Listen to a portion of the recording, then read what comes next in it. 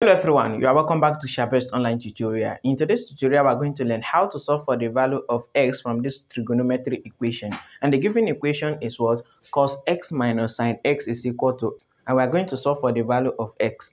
The first thing we are going to do is to take this negative sin x to the right hand side of this equation. We are going to have cos x which is going to be equal to, when negative cross the equality sign, is going to change toward positive sin x.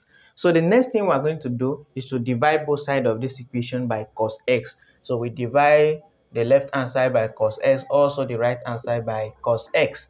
So this is division. This cos x is going to cancel this cos s. So in the left hand side is going to be 1, which is going to be equal to, let's recall from trigonometry identity, sin x over cos x is the same as tan x. So we can replace tan x in place of sin x over cos x. So this is going to be what? Tan x.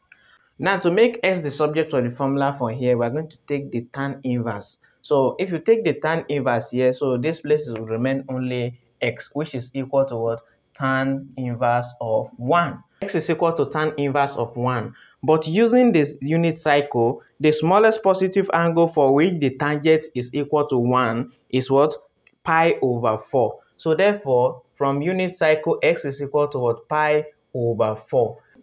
We can add what? Constant pi, where this k here is an element of integer. So this is how to solve for the value of x from the trigonometric equation. Thank you for watching, and please follow and subscribe for more videos like this. Thanks.